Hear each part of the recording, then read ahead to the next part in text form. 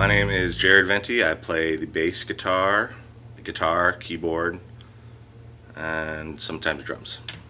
I started playing piano around the age of 7, taking piano lessons. Did that for about 5 or 6 years. I quit playing music for a couple of years and then took up the bass at around age 14. When I was playing piano as a kid, I wasn't really super into it. It was just something I did. But once I started playing bass, I started really getting into music and listening to bands and listening to the bass parts. And that's when I knew I just kind of wanted to do that. I don't know, I kind of fell into being a bass player for a number of different reasons. The school band needed a bass player at the time. Also, I was really inspired by watching my older cousin play the bass, and he let me borrow one of his basses, and everything just came together, and I really didn't know any other bass players, like, you know, my age, so I was like the only guy. But it just kind of worked out that way. Well, I didn't join my first band until I was 20, so I was kind of a late bloomer in that aspect. You know, played in a couple different bands over the years.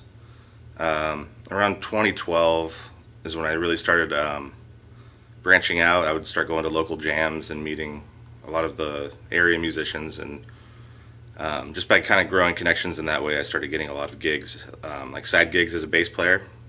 So over the years, in addition to my bands and the projects I'm involved with, I take all these random gigs on the side and playing with all these different genres and all these different bands.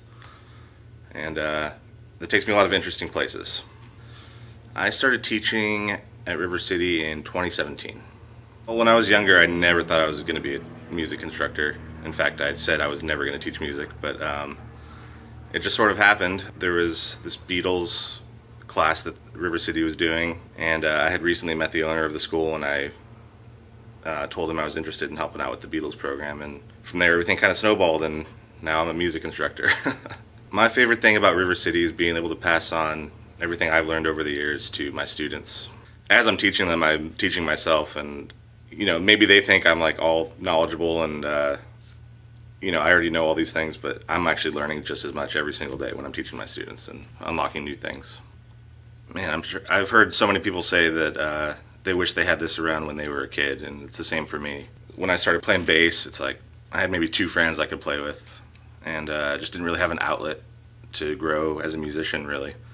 So I think just being able to be around people your own age who are into the same thing as you, and just being able to play with your friends, play with new people, play new songs. I don't know, just being able to grow as a musician.